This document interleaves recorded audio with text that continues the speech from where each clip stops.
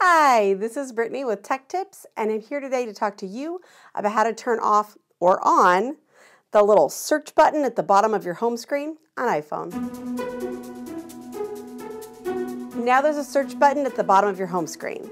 It accesses the same search that you could access before by swiping down from the middle of the screen. It's essentially the same search, it's just easier to find. When you swipe down, it immediately shows you suggestions of apps you might want to use and suggestions of actions and shortcuts that you could take. It tries to learn from your behavior and give you suggestions that might be relevant to what you're trying to do. But once you start searching, you can search for apps. You can search the content of the apps. You can search the web. Really, you can start a search here that goes to a lot of places. And really, this is a very convenient, easy way to search for apps by name rather than swiping, looking for them.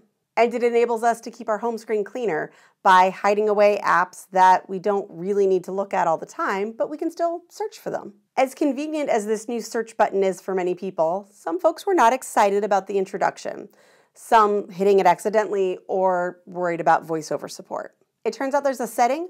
You can turn off this little search button and it'll go back to looking like how it did before. Let's go into settings. And then we're going to go to home screen. It's right down there at the bottom. It has a header that says search and then says show on home screen. That's the button. If you turn it off, you can see there's no more search button. It just has those same old little dots. And if we turn it on, there it is again. And that's how you turn that little search button off or on. I'll see you next time.